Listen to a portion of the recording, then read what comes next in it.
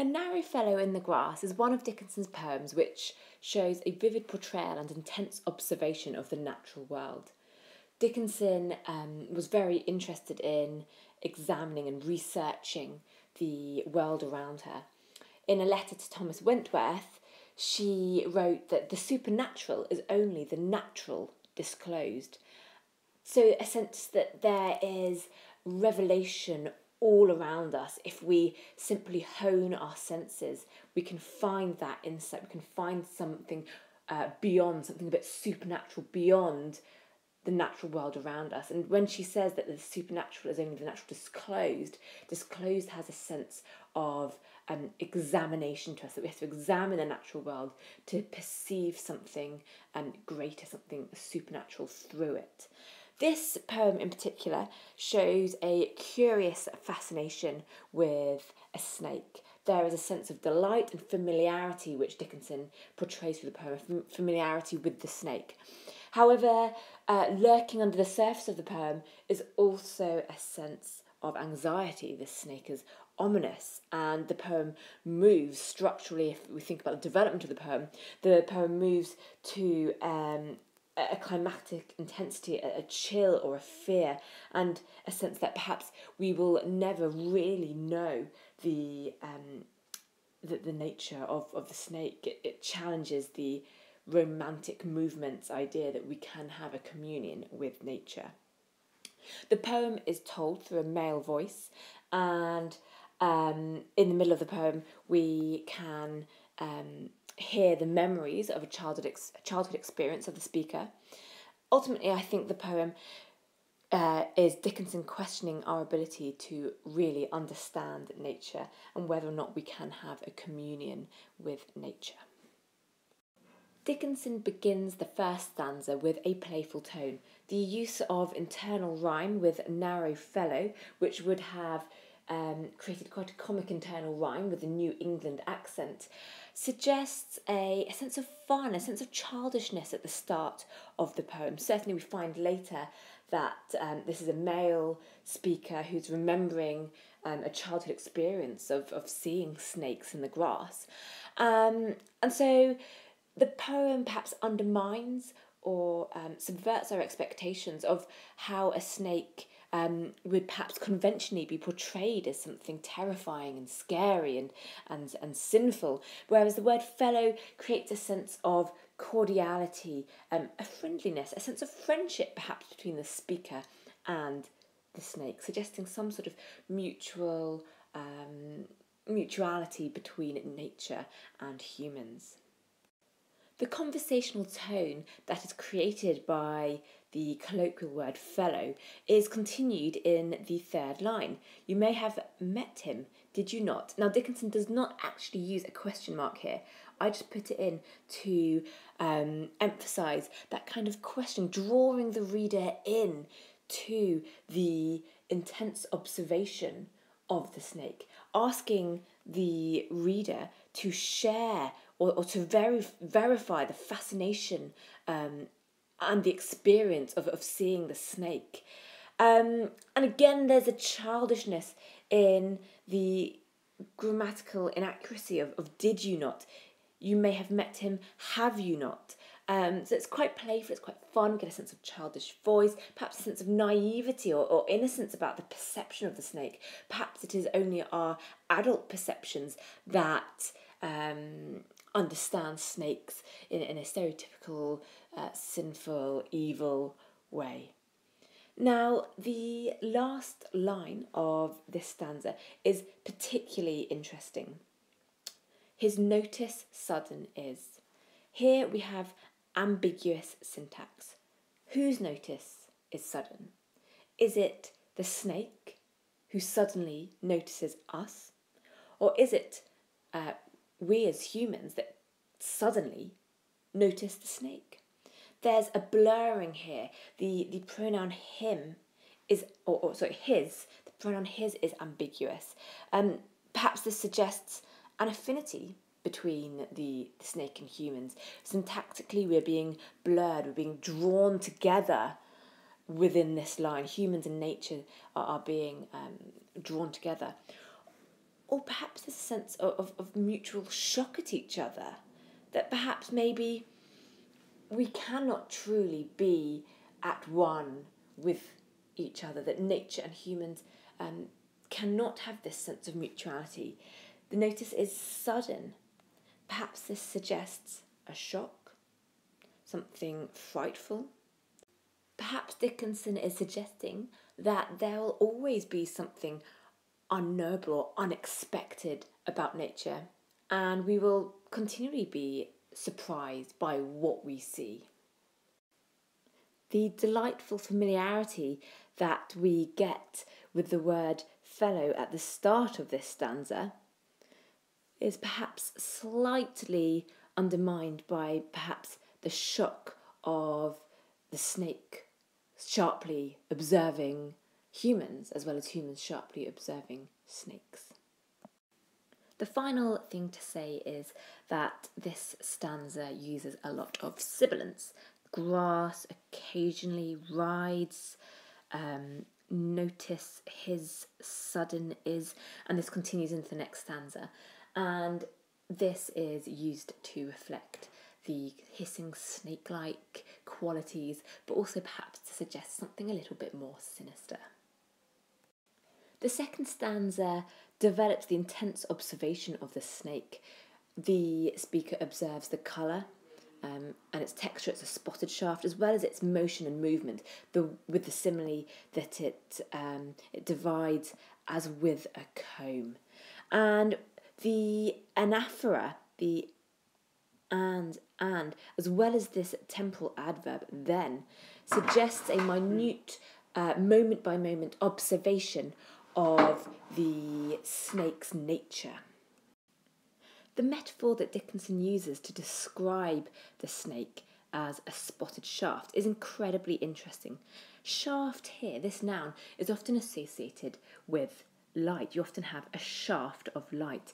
Now, light for Dickinson is a very ambiguous, contradictory concept. If we think about her poem, A Certain Slant of Light, the light on the one hand is something perhaps symbolic of God. If we think about the lexis of Christianity, light often represents the light of God.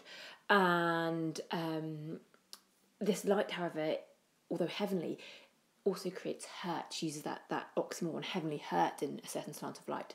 So this contradictory nature of light perhaps can be seen with the connotations of shaft. Perhaps like the snake, there is something divine about the snake. You know, her intense observation of nature. She can see the divinity, that perhaps the supernatural, something wondrous in nature, but also the scary and terrifying aspect to nature, a bit like the heavenly hurt that we have of the light. So perhaps the shaft reminds us, that connotation of shaft and light reminds us of Dickinson's contradictory ideas about light, which we could then transfer to the idea of the snake.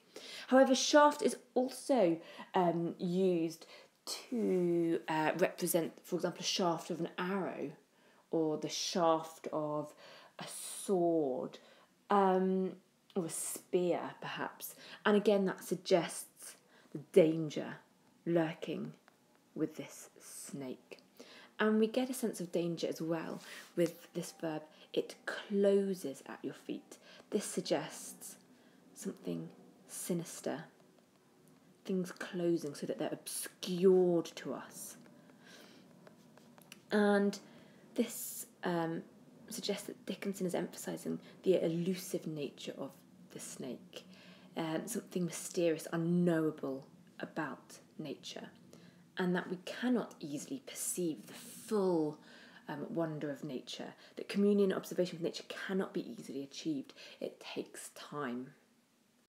The final comment I would like to make about this stanza is Dickinson's use of the passive tense. A spotted shaft is seen. Now, this is in the passive tense here because there is no subject actively doing that verb. There's no one seeing. We don't know who sees a spotted shaft. A spotted shaft is seen.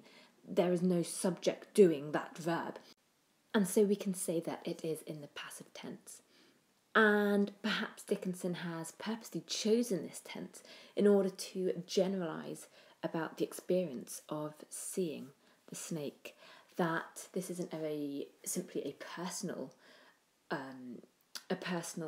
exploration of the snake, that this is a universal experience that we all have when confronted with nature. This stanza continues the sharp observation and insight into the nature of the snake. The snake likes a boggy acre, suggesting the alien and different nature of the snake to us, and a floor too cool for corn, again suggesting its difference to us. And the poem now starts to focus on a recollection of when the speaker was a boy. But when a boy and barefoot, I more than once at noon. And we're starting to understand who the speaker is. We know that the speaker is a male because he's recollecting something from his youth, a boy and barefoot. Now, this description of him as a boy and barefoot, does it emphasise his childlike innocence, this portrayal of the snake and his closeness to the snake? Does that portray his innocence in the way that when we're younger we can perceive the goodness in the nature around us, and perhaps it's only adult perceptions that see the danger? So we associate snakes typically with evil, their venom is poisonous and dangerous, and this poem very much on the surface at least emphasises an amity, a cordiality with this snake. Especially, the snake likes a boggy acre. The voice is humanising the snake, suggesting this natural affinity that we might have. So does it suggest this childlike innocence?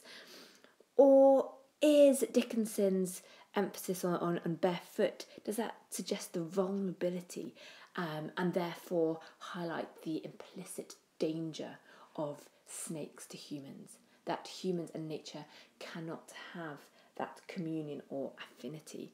Now, it's very interesting what happened to the metre of this poem.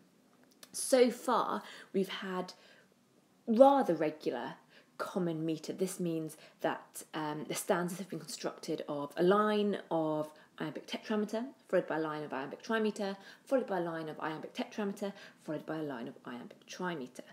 Now, this happens in this stanza, so we've got tetrameter, trimeter, tetrameter, trimeter. However, on the tetrameter lines, we are missing the line's final stressed beat of the I am. So here and here, we're missing that final stressed beat of the iambic foot. So he likes a boggy acre, and then there should be another stressed foot here. He likes a boggy acre, and then we're missing that final stressed foot. It's not there. We've got 1, 2, 3 and a half. That foot here is missing. So we call this a feminine ending when it ends on a weak beat, an unstressed beat. We've got that unstressed beat here. And the same happens here, but when a boy and barefoot, we're expecting a stressed beat to come, and it doesn't come, barefoot, and it's missing. So we have two feminine endings here.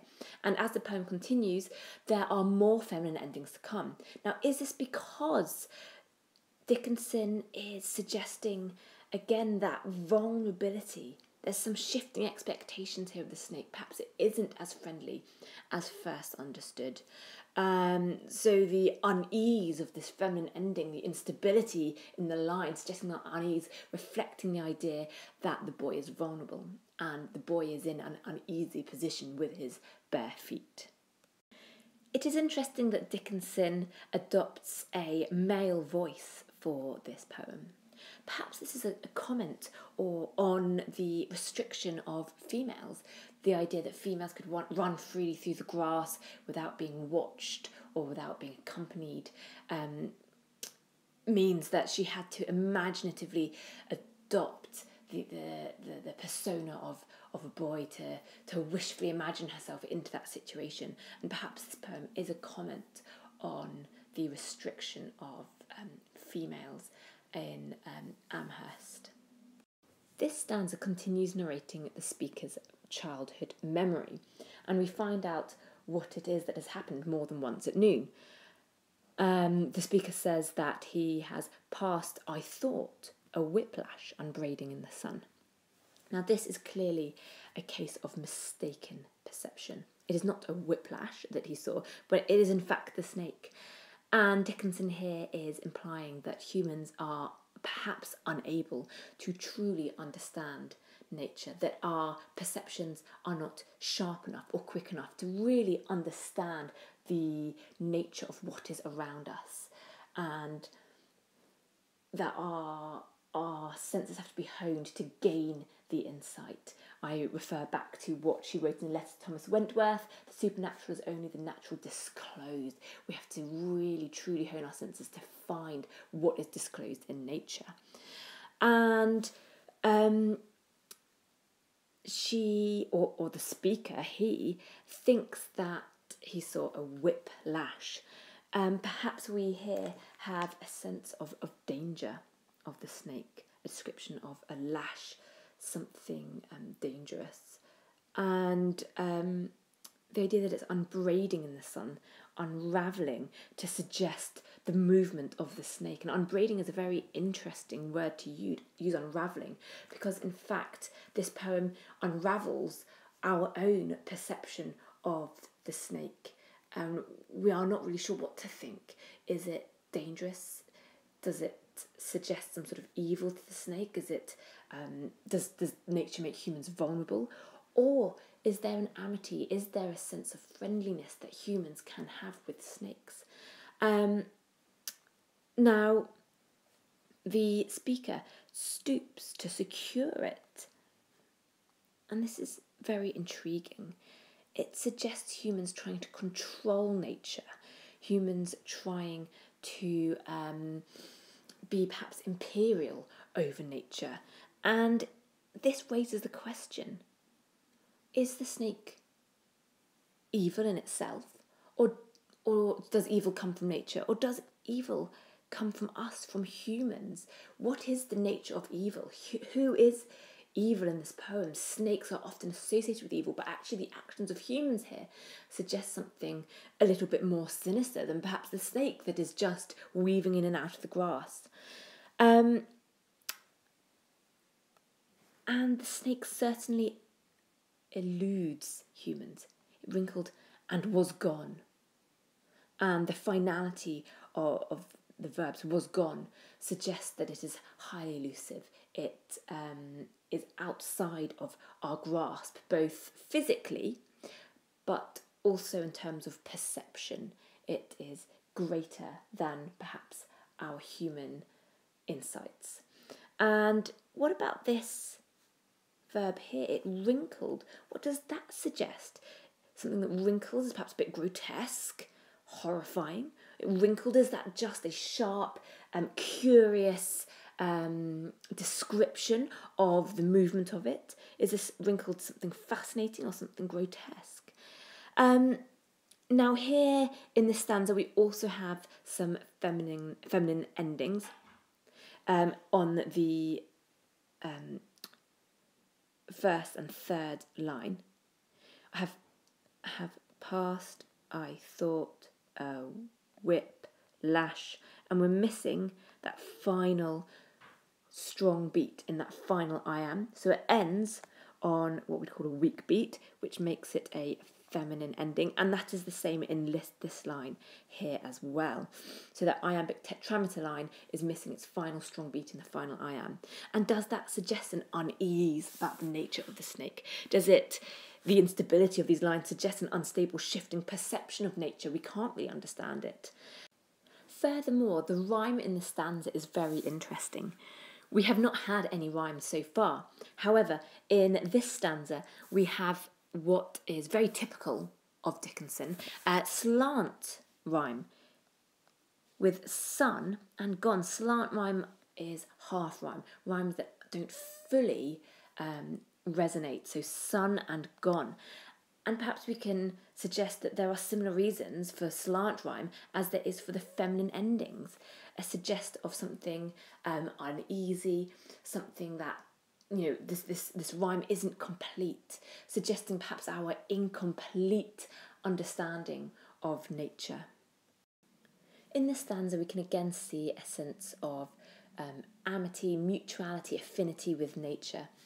The speaker says that several of nature's people I know, and they know me, suggesting a friendship or an understanding of the nature of each other.